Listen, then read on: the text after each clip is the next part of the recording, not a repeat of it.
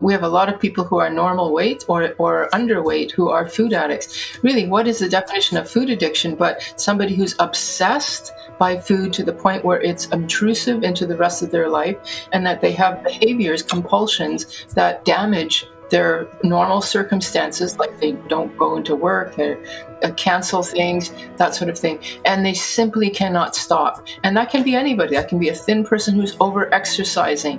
That can be a person who's got a secret bulimic behavior where they get rid of all the food that they put into their mouth, or they do all sorts of tricks around eating. It's called sham eating, where you eat but you don't really swallow it. Like there's all sorts of things that a skinny person can do. Food Addiction is a podcast which explores the disease of food addiction and presents the solution. We interview professionals and counselors who specialize in the disease of food addiction, and we interview individuals who have successfully recovered from food addiction and discuss how they did it. Esther Helga Goodman-Stotier was motivated to change careers after she recovered from food addiction by opening a food addiction treatment center and the INFACT School, the world's first and only sugar and food addiction counseling training, which offers a recognized certification. Check out the website for more information on obtaining this certification, as well as proven recovery programs at infactschool.com. Listen to these episodes as we discuss the problem and the solution around food addiction. I'm Susan Branscombe. I am a recovered food addict and the host of this podcast, Food Addiction, which is sponsored by the INFACT School. I want to welcome our guest today, Dr. Vera Tarman. Welcome, Vera. Thank you. Thank you, Susan, for asking me to come here. Great to have you here. I can't wait to dive in. I'm going to read your bio and then we'll dive into some questions. Dr. Vera Tarman, MD, is the Medical Director of Renascent, one of Canada's largest treatment centers for substance abuse. Dr. Tarman is a highly respected authority on diagnosing and treating food addiction. She is an addiction specialist, having worked in addiction medicine for over 30 years, and is committed to her patients' care and recovery. Dr. Tarman has lived the food addiction experience herself. She is a recovering food addict who has maintained a 100-pound weight loss for more than 15 years. She is an internationally renowned expert on sugar and food addiction. She writes and speaks and treats people who suffer from sugar addiction, food addiction, and those who seek food recovery. Dr. Tarman is the author of Food Junkies, Recovery from Addiction, which I have read. It's a very good book. And she hosts the Food Junkies podcast, runs educational workshops, and is a featured speaker at medical and academic conferences. So welcome again, Vera. Thank you. Thank you. Yeah. Excited to talk about this subject. Yeah, and so am I. Talk about your work. You're a medical director at Renascent. You write, you do a podcast. Talk about your work around being a medical professional and addiction counselor. Okay, so I've been working in the field of addiction since, I think, 2004, and I've been a doctor since 1998 or maybe 2000. I don't know, anyway, long time. I got into the field of addiction and then fairly quickly got into working at Renascent, which is a treatment center of 3 residences across Ontario. And we looked at drugs and alcohol addiction. But we did have for 3 years a food addiction program, thanks to a donor who funded it. And so I have a bit of experience in a residential setting. Of course, COVID closed that off, and then we haven't been able to pick it up. But that's sort of my background. That's my sort of professional work. I also work at a place called Salvation Army. So I do a lot of sort of street-level addiction work. And I do a lot of stuff on the side, like this podcast and Facebook group, which I'd like to mention later. Basically doing to get this area of food addiction up in the public domain. Yeah. Right. Yeah, I want to talk about the disease of food addiction. I'm a food addict, and I'm helping Esther Helga Goodman-Stotier, the INFACT School, with this podcast. And I know you have a Food Junkies podcast. It's very good. I want to start with a quote from your book. You say, "The message is simple. If you see yourself as a food addict, you must treat your trigger foods as drugs. The most successful treatment for any drug addiction from alcohol or drugs or food is abstinence from the trigger substance. Our addicted brain, whether it is genetic, psychological, or even environmental, for those reasons, is wired to crave more as soon as even the smallest amount has entered our system. Like a flame igniting kindling, trigger foods ignite a fiery and voracious appetite that makes us want to eat, which is true in my case. And talk about that. It's profound. Yeah. Okay. Well, really, what that quote is trying to emphasize, as is the book, and is most of the people, those of us who are in the field speaking, is to say that this is an actual physiological, biological phenomena. It's not a matter of willpower. It's not even a psychological alone thing like an eating disorder, where you're using food to deal with something else. It's actually a physical phenomena, and it can be measured in the sense of, it has been measured in the sense of using SPECT scans and whatnot. And also it becomes a clinical syndrome. It's something that we see in practice all the time. And it's the same type of features. So it's really to say that this is, I don't like the word disease, but it's a physiological disorder premised on something that's happened in our neurochemistry, largely thanks to the food industry. Mm-hmm. Yeah, we're going to talk about that. Talk about the lack of understanding in our society and doctors. My doctor, I would go in, you've got to lose weight, Susan. You're diabetic. You weigh 200 plus pounds. And professionals who believe that we just need to eat more moderately, just eat healthier foods, just exercise more frequently, deal with emotional things, just lose weight. But it is not about that. It is not about willpower. Talk about that. Yeah, the general view, the general medical view, unfortunately, it's pretty firm, as most medical attitudes are, and they feel that they've sort of understood, or what they're trying to understand, using a model that I call the hormonal model, or the sort of normal model of eating that has been deranged due to the food industry. And then there's also the psychological model, which is the eating disorder model. And using those two models, doctors and the medical profession at large feel that they understand what's going on, and that is the eat less and exercise more paradigm. And so we are in the unfortunate position of having to show that we are different than that, because they, in a sense, came first, or they dominate the field first. And we cannot get away from the economics, the political economical angle. That's what the food industry wants us to sit with, is that. So all the medications, all the research that's coming out is all focused on those two models. And there we are, newcomers to the field, saying, well, actually, we're not that new, but we are in the medical world, saying, look, there's another model. Yours is right, but there's ours as well. And physicians just don't want to go there. And until it's called the standard of practice, until research, until education, and the higher ups, like the universities, et cetera, that tell us what we should do, that set our guidelines, until they change, doctors are more likely to say, I'm not going, that's extreme, that's odd. Right. We're going to go with the standard care model. Right. Yeah. There's a total blame the victim kind of thing. Like, Susan, why can't you lose weight? And, you and I share this, we were successful in different things. You give me something to do, a problem, something to do, I will fix it. That one I couldn't fix, and there's a whole blame the victim, why can't you just stop? And my husband used to say, why can't you just moderate your food? I'm like, I don't know. And the thing is, I ingest sugar, I ingest processed foods. I couldn't stop when I started.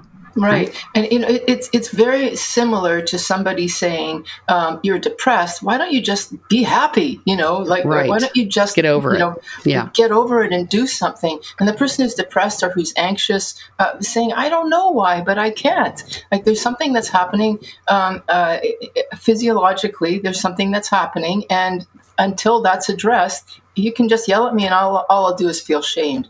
So yes, it's the whole depression model, for example, in psychiatry, it is essentially a blaming the victim model, and then we treat the victim, but we don't look at the external causes, which, by the way, could be food as one thing, but it's also things like in our society we just, it's very difficult to have, especially since COVID and climate change, et cetera. There's a lot of things that that stress our psychology. And if we don't address that, it is essentially blaming the victim. So we're essentially we're comparing the more resilient people, or in the case of food addiction, the non-food addicts with the food addicts. And that's just so unfair, because it's not recognizing that you and I have a different biology. And it may not be a genetic, although genetics is definitely a role in it. It could just be exposure to, we're vulnerable to something, and now something has changed. That makes me different than the non-food addict. Right. Yeah. You cite a quote from Kay Shepard's book, which I've read, Food Addiction, The Body Knows. And she says something really good here, and you cite this in your book. Food addiction is a chronic, progressive, and ultimately fatal disease. It is chronic because the condition never goes away. It is progressive because the symptoms always get worse over time, and is fatal because those of us who persist in the disease of food addiction will die in early death due to its complications. Yeah. So, yeah. Well, Kay Shepard is a pioneer in the field, and those of us who are, in the field now, bow to, what we call the giants. We stand on the shoulders of giants, and she's one of the giants. Yeah. Yes, it's that, and this is the thing that the medical profession doesn't like to see, is that we're saying not only is there a physiological change, but actually a condition develops, this food addiction syndrome. And in the same way as other conditions like diabetes are chronic and progressive, so is food addiction. In fact, I think there's an actual parallel where we're now starting to talk about that possibility between diabetes, pre-food addiction, diabetes, food addiction. Like there's a similar parallel, an association, not a causation, but an association, which is very interesting. Anyway, that it's a chronic progressive condition. And if you don't, quote, we say this in the addiction world, get off the bus sooner, you're going to ride to the end of the bus, which is death. And that's the same death driven by compulsion and inability to stop. These are the features of addiction that happen with tobacco, cigarettes, alcohol, opiate use, cocaine use, all of them. If you continue to use the substance, it gets worse and worse and worse until finally that's the end. Yeah. It's progressive, right? And we were dying. We were slowly killing ourselves with food. That's what I say about myself. And in the book, you say sugar triggers the same neurochemistry and neural pathways as cocaine. Sweet and chocolate mimics the effects of alcohol and opiates, right? I actually think that it's for people who, because alcohol is sort of more common in the general world, I think that if you compare sugar to alcohol, it's a pretty useful one, because actually alcohol is just fermented sugar. So it's, in a way, it's the big sister of sugar. And if we just look at the chronic progressive nature of alcoholism, it's similar to food addiction. It's just alcohol, because there's so much sugar in a bottle of whatever it is you're drinking. It's a quicker process, but you die of the same thing. You get liver cirrhosis, fatty liver disease, diabetes, eventually heart attack. That happens with food too. It just takes a little bit longer because you have to eat it rather than drink the sugar. Yeah, you talk about it in the book, and I had this experience where I was drinking too much, got in recovery. I've been sober for almost 11 years, but then I started eating even more. And so and this is a pretty typical pattern, right? That alcoholics go on to something else like food. Absolutely. Yes, absolutely. Yeah. That's exactly it. And in the treatment center where I work, where we treat alcoholics, it's really interesting how quickly they adapt to a sugar addiction. They'll often say to me, I can't believe I'm eating so much. I never used to eat this much before I came here. And I think, because you were drinking, and now you're not drinking. And so now there's the food, and it calls to you in a way that it didn't before you picked up the alcohol. That's right. Yeah. One of the most interesting things I think in your book was this, and I think I learned this, that there is a difference in emotional eating and food addiction, or as we say about food, a substance use disorder.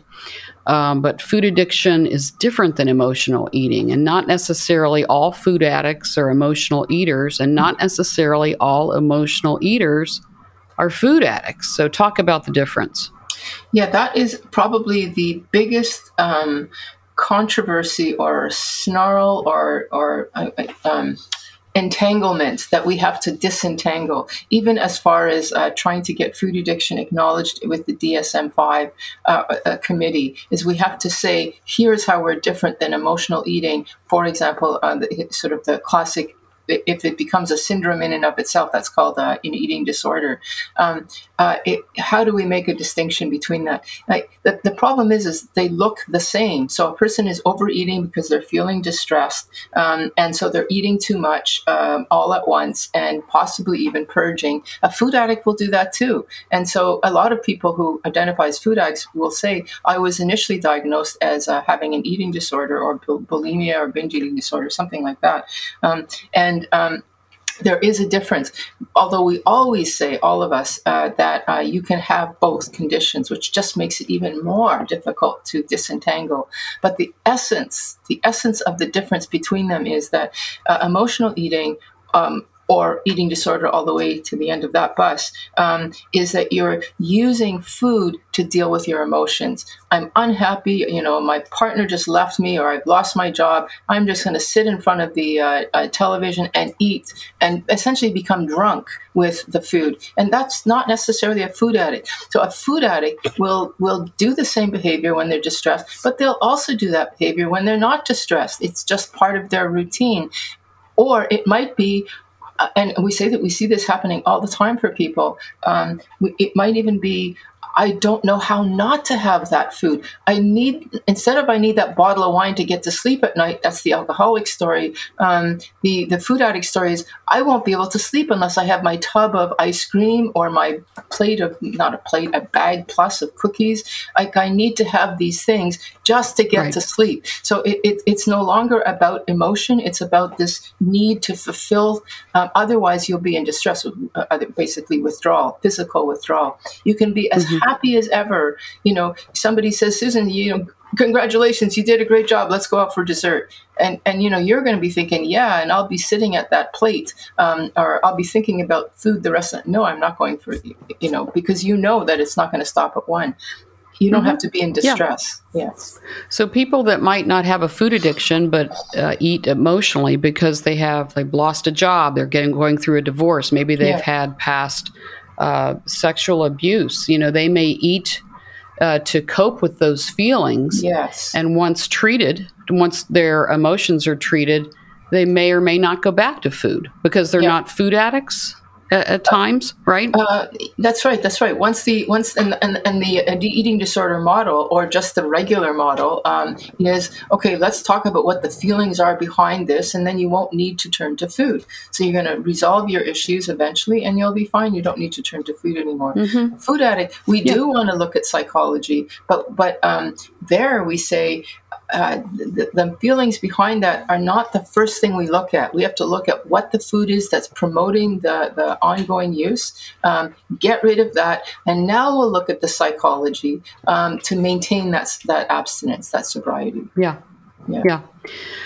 Let's talk about the DSM-5. You can diagnostical statistical manual, and it's through the American Psychiatric Association. Yes. Kind of where are we with that? That substance use disorder, food addiction, substance use disorder is going to be recognized. Oh, right. It's a hopefully constant, it's a constant battle. So for people who may not know it, the DSM-5, is a basically a. It's how do I say this? It's a political. There's a conference, or there's a lot of committees, and of psychiatrists and maybe other people too, who get together and they sort of negotiate and decide. It's a consensual set of. Not guidelines, but of diagnoses that are considered to be, the latest of the understanding of psychiatric issues. But what's really important to know is that it is a lobbying effort, and whoever the body is that's taking it takes that material, like that's at the top, takes that material and then weighs it against what already exists, and on it goes like that. and there's a lobbying effort. And the food addiction community has, in the DSM, the new DSM-5, which came out a number of years ago, they appealed their case, and they were told at that point, yeah, you know, sure, there's something wrong with the way people eat, but you have to tell us that it's not basically an eating disorder, because that's what we see it as. And they're right, it looks like that. And we're saying, but there's something, look at the research that we have that shows there's something different. And they're saying, not good enough. Come back the next time we do this, the DSM-5 revised, or maybe it'll be the DSM-6. And we're in that process right now of coming back. Right. And, you know, we have a lot more research, but where my sense is, where we're going with this one, is that we're going to have to make a choice by saying, okay, they're not going to buy this model. I don't know why they won't buy this model, but they're not going to buy this model. So should we then hook onto calling ourselves a subset of an eating disorder, which I think would be not a great idea, because the treatments are different. However, expediency, we want to be approved, because approval means more research and more insurance for treatment. So I don't know, like we're at a stage now saying, how can we position ourselves so that we'll be taken seriously as a separate disorder? Yeah. I know there's a movement afoot. I just talked to Esther this morning, and there are a lot of efforts going forward, you know, and the Food Addiction Institute, I'm on the board of that. And of course, Esther Helga is chairman of that. And there's a lot of research. So, but it's a very small group of people. And let's move on to what you talked about earlier, and that is the food industry, the diet industry, the drug industry. There are a lot of big money industry. Let's add that. Exercise industry, right? Don't forget Peloton and all that. If you just exercise more, if you just take these diet pills, if you go to Jenny Craig, Weight Watchers, and then the food industry. I mean, you know, in my program, I cannot eat something if sugar is not fifth or beyond on the ingredients label. Sugar is added to so many things. I can't have ketchup, you know. I mean, so there are a lot of there's a lot of money here. So talk about the food industry and the lobbying there. Well, I don't, well, I mean, first of all, you know, you just said, you kind of contrasted it really nicely. There's just a few of us, and there's a big them. It's definitely a David and Goliath thing.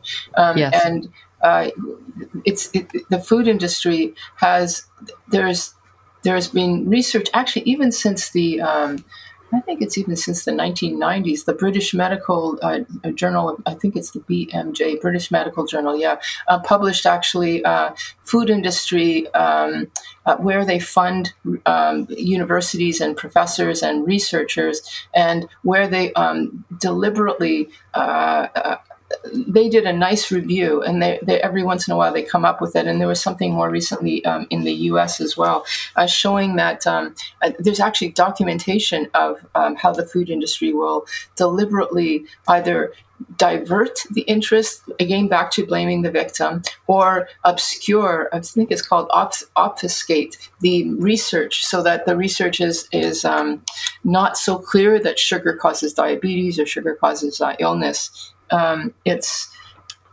spend a lot of money doing this, but basically it's been compared to the tobacco industry and what they did. Yeah, it does seem like a conspiracy or subterfuge, you know, and you cite in the book, the U.S. Centers for Disease Control and Prevention estimates that by 2030, the year 2030, that almost 84% of the U.S. population will be overweight and 42% will be obese. That's like half the population will be obese. And we know that, I learned this from Marty Lerner, obesity is a symptom of food addiction. They're not, I mean, it's a symptom of food addiction and substance use disorder. It's not necessarily the same.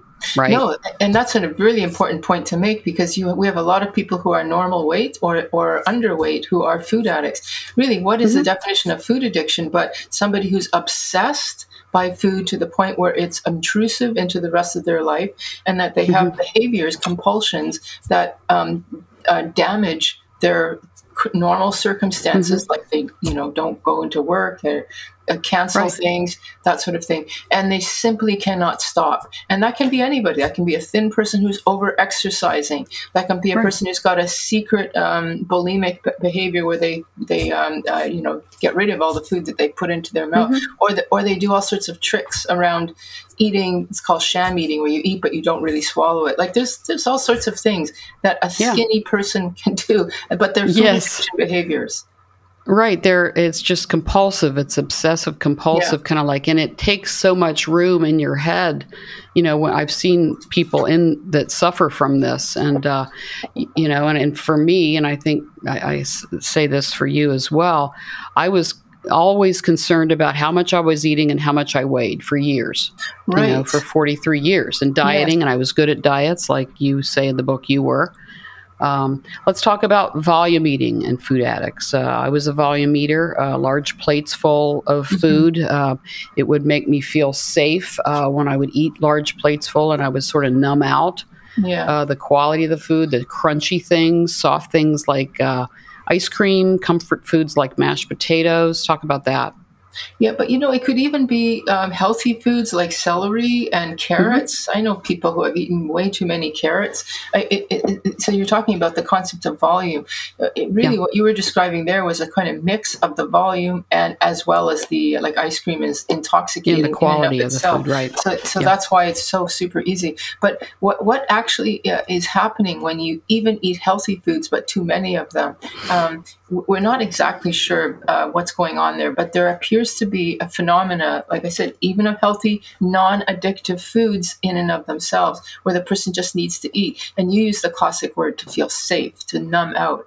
And because we're using the concept of this is an addiction, there's a phenomenon, an external phenomenon that's sort of hijacking or taking over our mind. We're looking at, okay, so what are the neurochemicals that might be exposed? The stretch receptors in the stomach are stretched. And we know that there's a lot of serotonin in the stomach. Serotonin is an antidepressant. So there you are feeling safe and numbed out. It's also, sometimes people eat to the point of almost pain, but it's a nice pain, if you will. It's unless you eat too many, it's a fine line. But there's probably endorphins that are being released too. And dopamine. You talk about dopamine in the book. Yeah. It gets all of them. And how that interplays and how that actually works is what we're teasing out right now. But there appears to be something that's happening. And most of the time it's not like the excitement or thrill. It's like a safe feeling, like you really hit it on the head. And that's, our rest and digest system. You're eating and it's probably keying in a vagal response, which has got to do with digestion. And vagal response is what you do when you take a deep breath. That's how you relax. So you may need to eat a lot to feel that feeling of relaxation. Right. And you may not get that feeling anymore. But when the thing about addiction is it starts off being something that you're chasing because you like the feeling, and it ends up being, I'm using this because I don't want to be in withdrawal. So it might be that I need to feel full, or I will feel unsafe. I will feel anxious and agitated. Yeah. Talk about, as we go there, let's talk about late stage food addicts. I was a late stage food addict. I had metabolic syndrome, which you talk about, high blood pressure, diabetes, and then high cholesterol. I weighed 203 pounds. I really should not have weighed, I should have weighed like 135.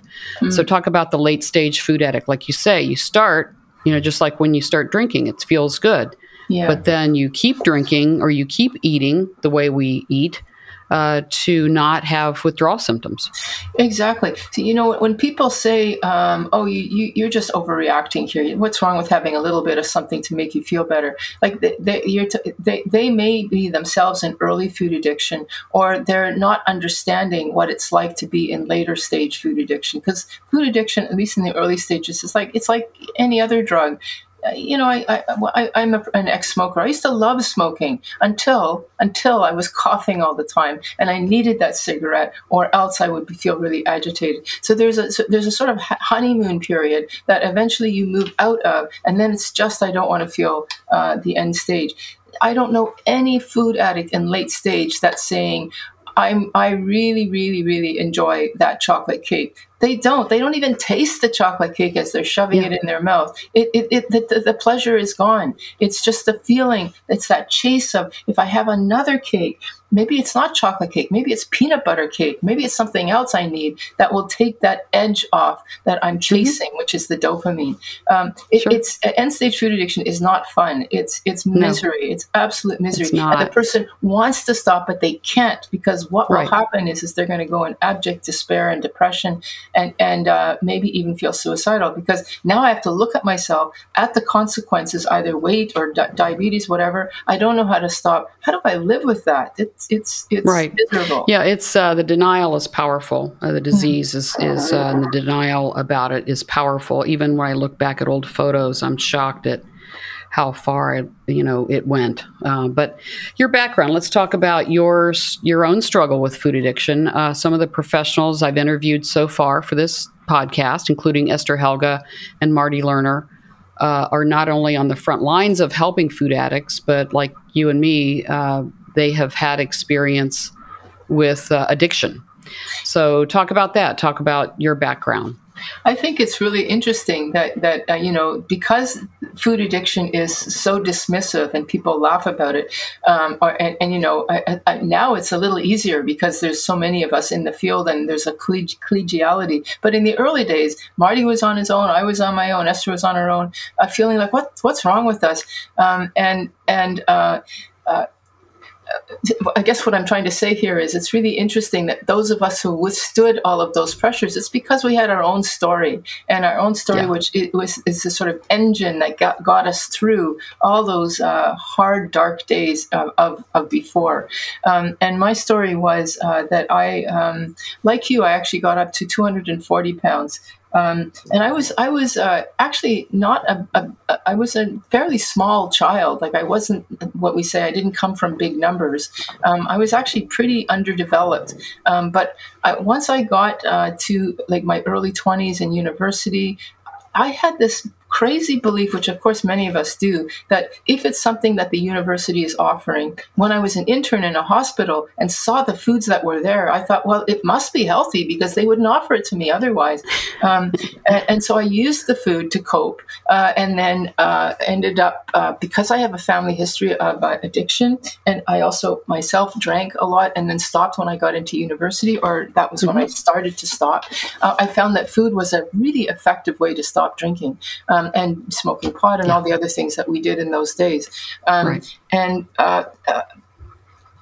anyway, I found that food was my answer. And then I discovered, like, as I said earlier, it was my answer whether I was happy, sad, glad, whatever, it didn't matter what. It became something that I was dependent on, like I was on my pack of cigarettes. And then when it started to become very unhappy making, I had crossed that line, so that I never actually got to pre-diabetes, but I definitely got to obesity, uncomfortable obesity, like the kind where I had a cane, a nice walking stick to help me walk around. I mean, I just I made it an affected, like a beautiful walking stick. I'm just using it. But basically, I don't use that walking stick anymore because it slows me down. I want to walk now. Right. Anyway, that's my story. And then actually, because I'm in the addiction field, I became aware of addiction and concepts. And it just hit me one day, like it hit Marty on his own one day and Esther on her own one day. Oh my God, let's treat this like an addiction. And when I did that, it was like, that was the answer. That was the answer. Yeah. But it's a hero's work. Yeah. I respect the work you guys do. And you have the experience, personal experience. You make a nice acknowledgement of Esther Helga. And I know that you teach at the INFACT School. You taught one of her first sessions. So she respects you a lot. An excerpt from what you say about her. About Esther Helga Gudmundsdottir, your program in Iceland, the INFACT School, was one of the first of its kind and remains a stellar example of how food addiction services can be provided. Absolutely. So high praise. Yeah. I mean, Esther's program, I think it wasn't the first, but it was one of the first. It was the first one, I think, to include like high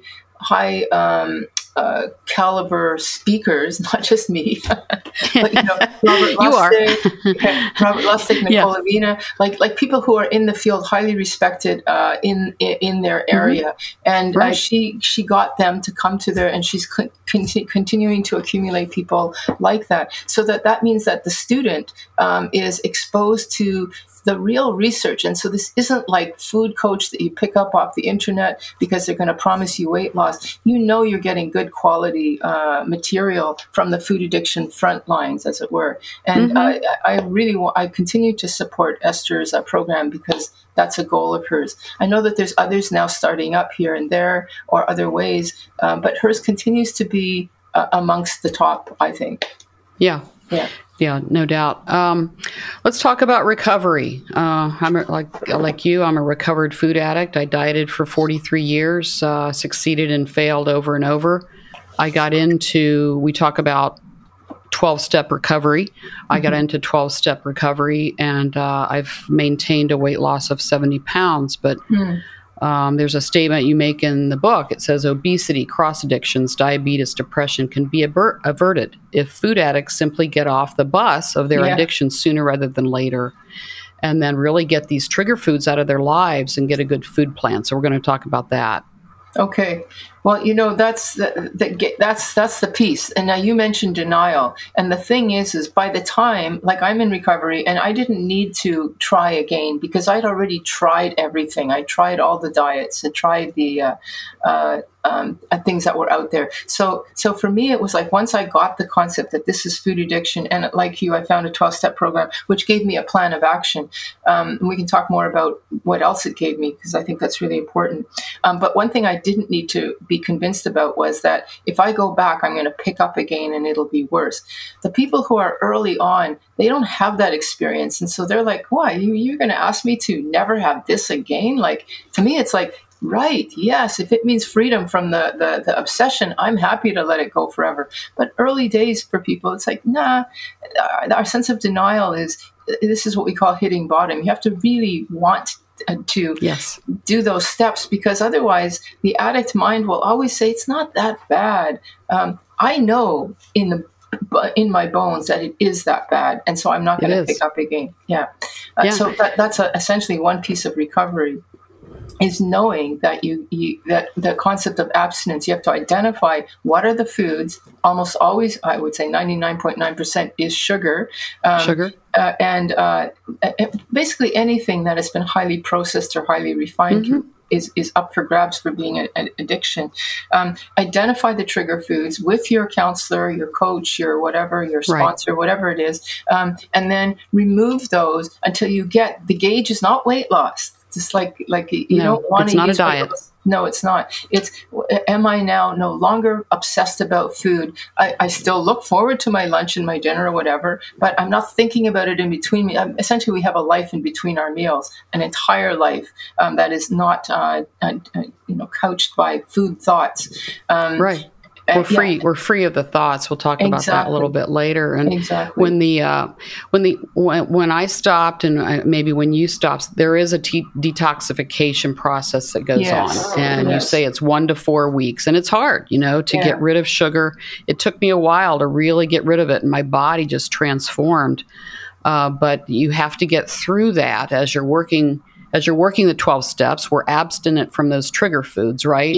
Talk about that detox period. Yeah. When I was working at Renascent and they had that 3-year program, I got to see how the detox worked in relation to the other people in the program that were detoxing from alcohol and cocaine and whatnot. And it was a very similar process, a very similar timeline. The first week people are they're freaking out. How am I going to not have that tub of ice cream at night? I won't be able to sleep. And similarly, like the people who are no longer, drinking alcohol were really anxious. There may not have been the same physical withdrawal, but it was still there, a subtle one. The people have diarrhea, they have anxiety, they're sweating, they're feeling nauseous. Fatigue. Yeah, I had a lot of fatigue. Exactly. It's still there. It's not as dramatic as the opiate user who stopped, but it's still there. And what we say with pretty much all addictions is that first, what we call post-acute withdrawal, is about 3 weeks or so. Some people, it's less. They're lucky. They'll say, I feel better after day 6. Wow. And others are like, no, I'm still. But by the time the month was over, because it was a month-long program, people were like, I'm never going to touch that stuff again. I feel so much better. However, and we have to talk about, what happens later. If they pick up again, then it's back to not quite square one, but it's back to being in the addiction. But if they can actually abstain, pure abstinence, it doesn't take that long. But it is pretty miserable. So in that month where they were locked up, they had access to counselors at 11 at night or even 2 in the morning when they woke up. If you're on your own, we would definitely say join some kind of an outpatient thing. If you can do an intensive, do an intensive. And if you can't do any of that, you have to get support. You can't do this alone. The addict is shrieking inside of your head for at least 7 days. We're going to talk about recovery programs, but before that, I want to talk about food plans and, what do you eat if you don't eat processed foods? And I worked with a dietitian, a nutritionist, and she said, when we started with how much should you weigh? I should weigh about 135.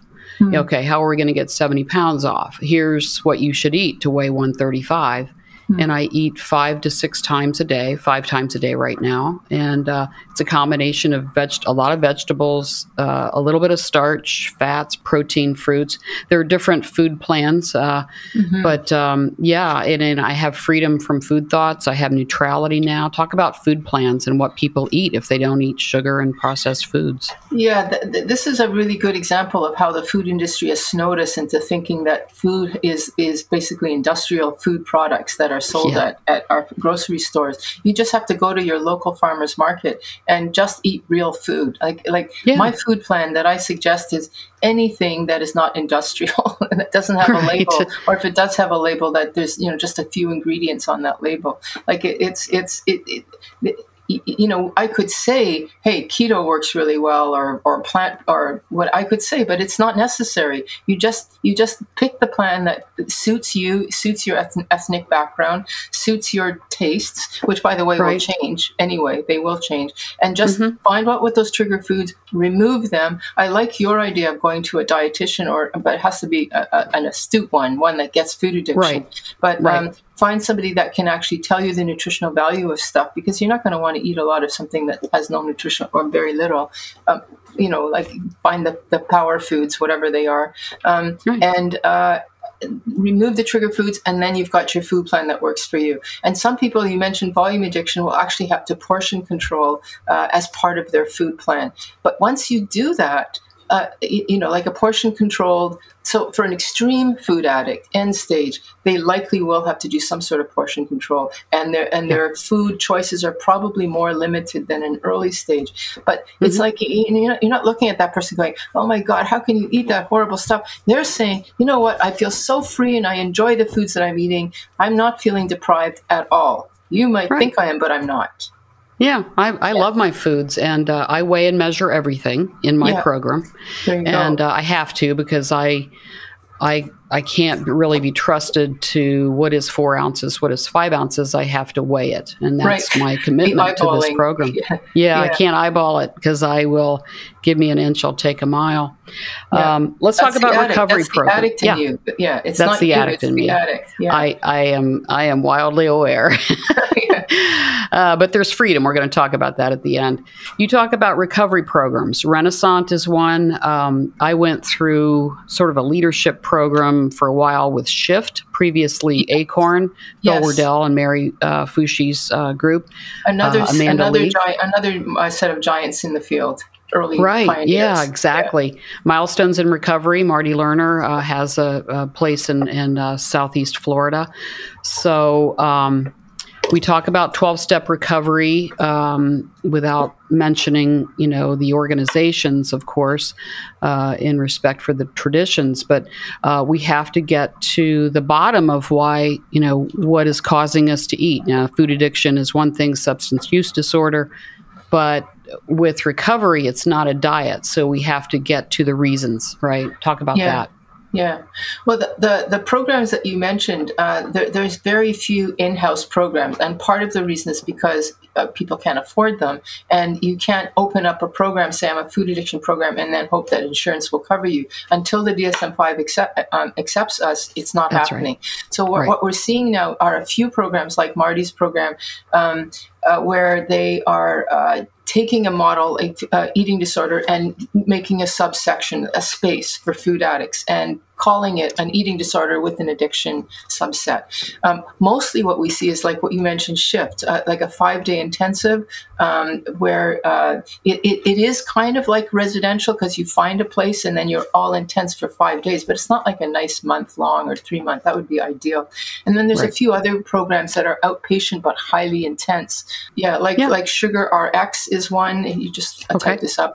Sweet Sobriety is a new one. There's Sandra Elia in Toronto, Ontario has another one. They're all sort of intensive, either over like once a week, but 3 times a day follow-up, or literally 3 times a day Zoom meetings. Something super intense that will give you that extra, almost minute-by-minute support. Now, you mentioned 12-step programs, which will do the very same thing, because a lot of the food ones are very intense. You have to be in touch with your sponsor every day. You have to call 3 people a day. You're doing a lot of stuff. Yeah, that's mine. So for people who are open to 12-step, you can do everything that we just talked about for free, but these other options are sort of secular alternatives where you pay a bit of money, but then you get a very similar type of intense support. And I got to say, you need, I think that with addiction, especially food addiction, where there's so many temptations out there in the world, we need to have that intensity of support. It's an intense addiction. We need intense recovery. It is. And food is everywhere. Birthday parties, celebrations. We celebrate. We, go out and like, Mom, can you have just a bite of cake? No, I can't. It's just, but I'm neutral to it. It's not just, can you have one, but like, what's wrong with you? Why won't you? Why it's won't your birthday. Right. I made it for you. Like it's not just that it's there in the face, but we're constantly like food pushers pushed into taking it. A lot of people will eat it just because they don't know how to say no. Right. Yes, I know people like that. Yeah. This has been very good. A couple more things. There is freedom with recovery from food addiction. I have it. I can tell you have it. I read your book. And I don't think about food. I don't think about my weight anymore. And I have this life where I can run around with my grandkids, and I can hike the Grand Canyon and do things I could never have done before. Wow. And I was slowly killing myself with food. So I have recovered, and I'm very grateful for that. What would you say to someone who is listening and thinks that he or she might be a food addict? What hope would you give them? Well, I would say, first of all, that the shaming can end right now, that you are not alone. There are many of us finally being heard and listened to. I mean, I've been speaking for a long time. Esther has, all of us who've been around for a while, but we haven't had the social media platform that we could tell people. A lot of people, the first thing they say is, I'm not alone. Oh my God. So you're not alone. And then second thing is, there is a solution now because there's a problem and we know what the problem is and we have suggestions. They may not work perfectly. We may have to tweak it and figure out what works for you specifically, but we have a general principle of what to do. And there are more and more people. So the first thing I would say is, good for you. You're not alone and there is hope. And so just hang in there. And then the next thing I would say is just get the support that you need. If you don't want to spend money, then join a 12-step group. But it might be worth spending the money. It's not like you're going to be doing this the rest of your life, this first week, this first post-acute withdrawal. Do what you need to get through that first 3 weeks. It's the hardest it will be. But it's definitely not as hard as you being in addiction, by the way, because by the end of it, you're miserable. Most people are miserable. I was miserable.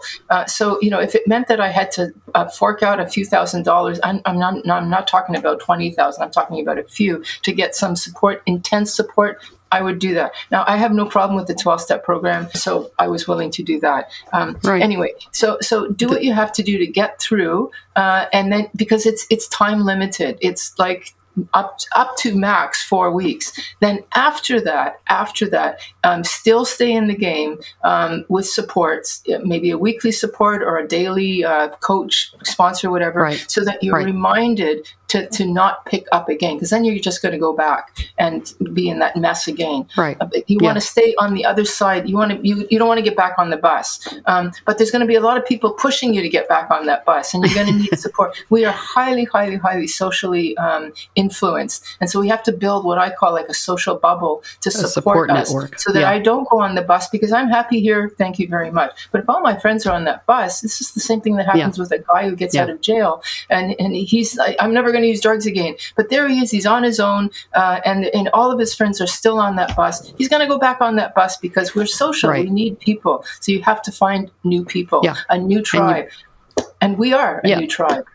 We are, and you have to find your own bottom. And it took me a while to get to my bottom. I know it did with you. And they say that these programs that we're talking about are not for people who need it, but for people who want it. And I wanted it very badly. And I know you did too. But it's been wonderful to host you today on the Food Addiction Podcast. Dr. Vera Tarman, thank you. And your book is excellent, Food Junkies, Recovery from Food Addiction. You can find it on Amazon.